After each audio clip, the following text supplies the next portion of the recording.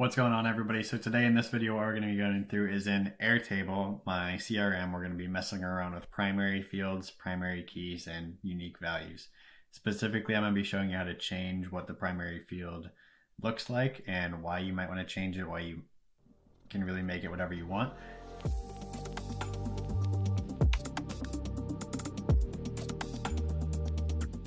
If you haven't met me before, my name is Ben Green. I'm the owner of Optimize.is, and I build these kind of systems all the time for clients. If you're interested, you can go check out the link in the description and request a time to speak with me or someone on my team.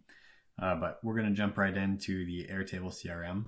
It's called the Optimize CRM. So what we have in here are invoices. Invoices, payments linked to companies in my CRM. This is something I'm actively building out for this channel, and this table is what we're going to be tackling today. So this invoices table, I took it from my old CRM and imported it all in here into this one. And so I just have some example invoice data in here. Now, previously in my old CRM, I didn't really care a lot about the primary field in this invoices table, but it just had the Stripe invoice ID in it. And I don't really care for it. It doesn't look good. It's not descriptive. It technically functions, but I don't really like it. So I want to change that to a formula. Now, one thing you can do if you're curious which field is the primary field, in every Airtable table, it's going to be this first field right here. If you want to click Tools and then Manage Fields in the top right, you will see Airtable actually labels this field as the first field as the primary field, which I think is interesting. Now, how to change this, we'll tackle that real quick, and then later on I'm going to go through a few different ways to make each record unique, because a lot of people, if you take this data and put it elsewhere, you need a unique value, and a lot of times it defaults to that first field, but it may not actually be necessary, as I'll show you later. Specifically how to change this, I don't want to lose the data in the field, so what I'm going to do is I'm going to duplicate this field, and I'm going to also duplicate the cells. So to get to that, you just right click on the field header and duplicate that. So now we have the invoice ID.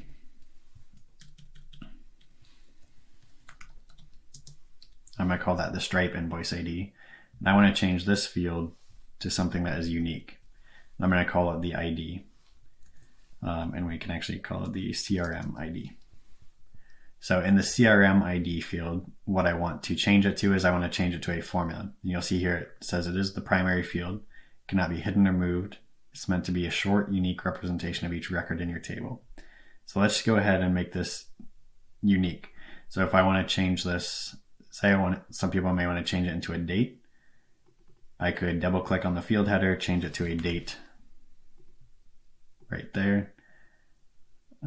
Confirm the change. It shouldn't have any dates in there anymore. And I could copy in a different field into that. I don't want to do that. I want to use a formula. So formulas are almost always the way to go, or the way that I go with these primary fields, and they should make it descriptive. So for me, what I want to say is I want to pull in the company name, which currently is just my email. So I want to concatenate a few things together. So concatenate, what it does is it pulls together different text strings. And here you can see, yeah, if you go into the formula, you can see it joins together different text arguments into a single value. So the key there is there's lots of different data types. We need to only be focusing on text. So I want to pull in the companies table, or the companies linked record. So that's going to say Ben at Optimize.is. And then after that, I want to say the invoice amount, which I have over here in the invoice total. So invoice amount. So actually I want to put in a separator there. So I'm going to pull in and if you pull in text that's going to be the same every time, such as a separator, it needs to be in quotes. Either single or double is fine in this instance.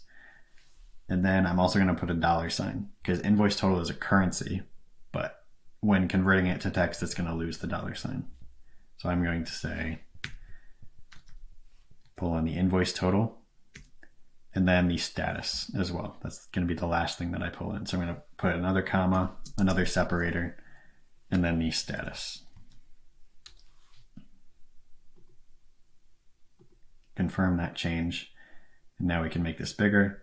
We can see, okay, Ben, this amount, and it's the status is paid in these examples, or draft in these examples. So that is how to change it. We've made it a formula. You can make it a date. And now this will show up in any like linked records when you're picking from this table. This is mainly useful when using like forms or other places where you're like, need to see what this says. It should be unique. So if I really wanted to make this unique, I would also include the pay date or the sent date, because obviously many of these are not unique anymore. So if I wanted to make it unique, if I wanted to include a date here, I would say include that other separator. If I just pull in the pay date, it's going to make it look really ugly. So watch this. That looks terrible. So what I'm going to do instead is I'm going to format that using a datetime format, because basically what that just did, because concatenate only uses text, converts that date into a text string, which is why it just looks terrible. So you need to use like datetime format, the formula. So datetime format, I copied that field, so I'm going to paste it. And then I'm going to say, there's a resource online. You can also watch my datetime formula video if you search it on YouTube, where you can learn how to format this. There's a bunch of like datetime format unit specifiers as well. There's an Airtable resource on that. In this case, I'm just going to put in quotes the letter L, which I think should give us a good format. Sweet. All right. Now that we got that out of the way, that's how you change that field. Actually, before we do that, we have errors here. So it's erroring because there's no pay date in some of these examples. So what I'm going to do is after status, I don't want to include the separator, and I don't want to error the formula at the date if there's no date. So I'm going to take those out, and I'm going to say, use an if statement. So I'm going to say if pay date. Then I'm going to paste those back in, and I'm going to change the comma to a and sign. And now it looks fine for these now. Sweet. So that's how you change that first field.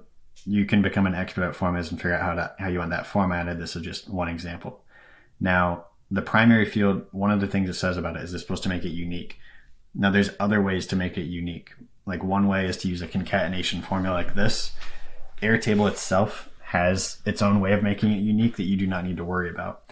So if you're exporting this data and you're like, why can't I get a good primary field that like every record is unique? Because in this example, I could have 2 invoices to the same customer paid on the same date for the same invoice amount. It's definitely happened before. And so what I want to include, what I want to show you is that Airtable has its own, like what I think it considers a primary key. So if you add a formula field and you type record, you'll see record ID right here.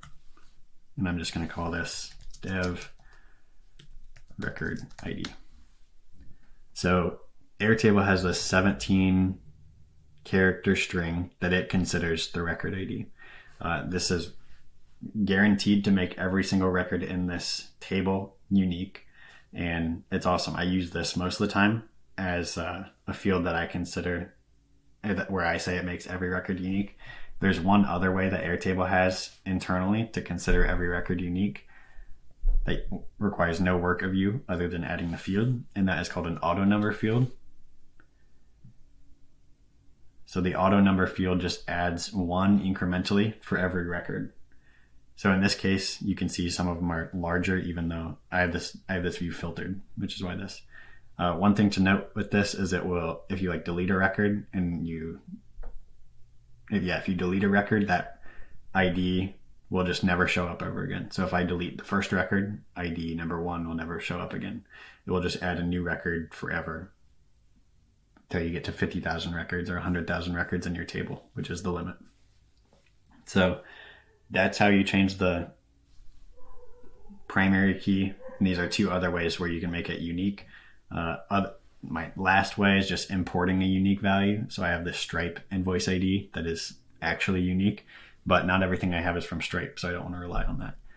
So those are just a few different tidbits about the primary field in an Airtable table. Let me know in the comments section if you have any questions on that.